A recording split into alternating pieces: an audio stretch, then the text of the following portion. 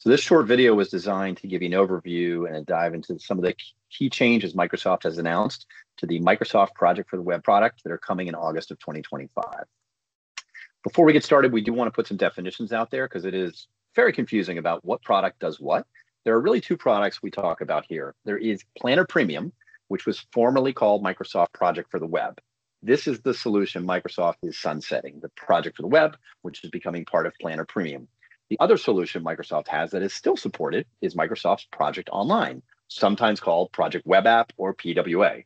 Obviously very confusing because the names cross over. Really, these are two separate solutions available to you in Office 365 today. The change that's coming in August is really designed to help simplify which product you do what in and the different audiences those are designed to support. So this should ideally make it easier. It won't be as confusing with the word project being thrown around for different products. So remember, we have two products here we're talking about, the planner-based product on the left and Project Online, which is sometimes called Project Web App on the right. That is the technical name for it. The change that's coming in August, which was announced in May, Microsoft announced they'll be making the following changes. The first one is Project for the Web. The one on the left is being retired. It is being fully replaced by Planner Premium. So the functionality you see in Project for the Web today from a scheduling perspective is all available today in Planner Premium. It is a one-to-one move there.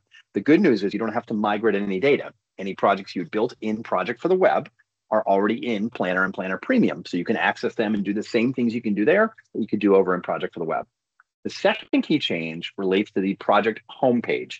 This is being retired. So if you go to project.microsoft.com in your Office 365 tenant, you will see a page that looks like the page on the right. This is being sunsetted. And that page was initially designed as a central landing page so you could get to projects in either system, the one on the left or the one on the right. And because these have now been separated into Planner, where you get one set of projects, or Project Online, where you get the other set, there's really no need for this homepage anymore.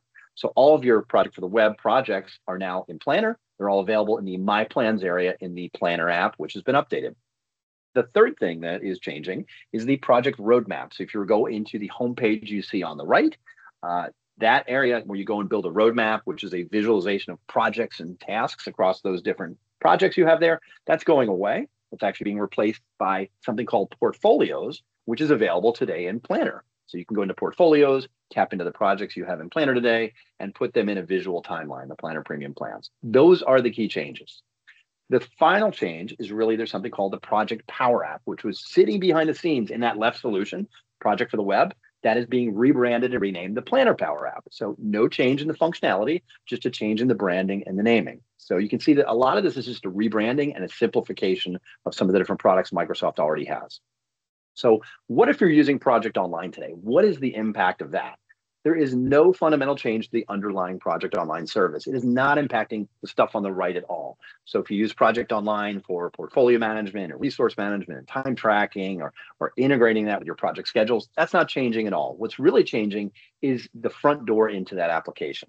So if you have people that are going into Project Online today, into that SharePoint page where you access all the data, getting there from the project homepage you see on the right won't work anymore because that page isn't going to be there. You just need to provide a redirect to the URL for Project Online for those users, which you might already have. A lot of people already have just a quick link on their URL on their button bar in their browser.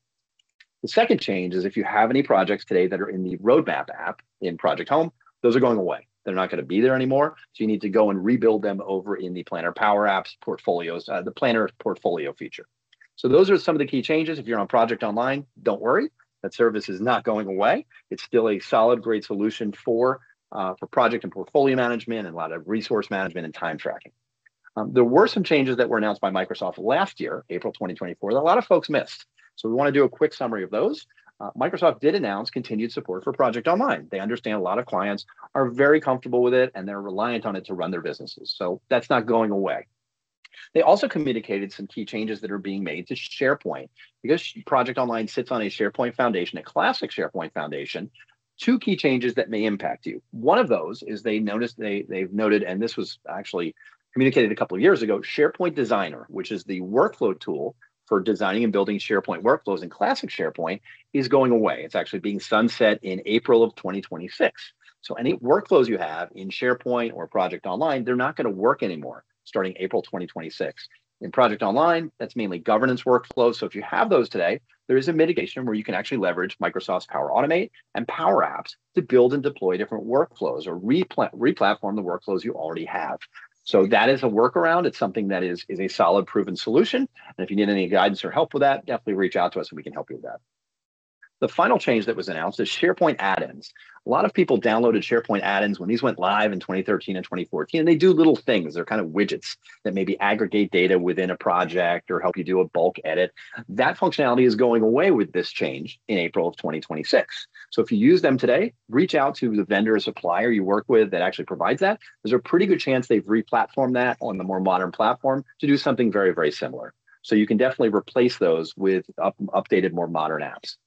And finally, there was a security change that Microsoft made last summer in 2024, which makes it more difficult for a project online administrator to update what are called project detail pages, which are web pages where you're going to update project-related metadata and content. The key here is to just work with your SharePoint administrator if you've already figured this out, and they can kind of open up that so you can make regular updates to PWA as you need it. So that's just a process workaround where you're going to work with some folks. If you have any additional questions or you need any help, definitely reach out to us at Progility. We have a full team of experienced resources with not only Microsoft Project, Project Online, but also Planner, the Planner Power App, and Power Apps in general. You can reach us at info@progility.com or hit our website, www.progility.com, and we'll set up some time, understand your challenges, give you some guidance around that. We appreciate your time today. Hopefully, we gave you a little information that helps guide your decisions. Have a great day.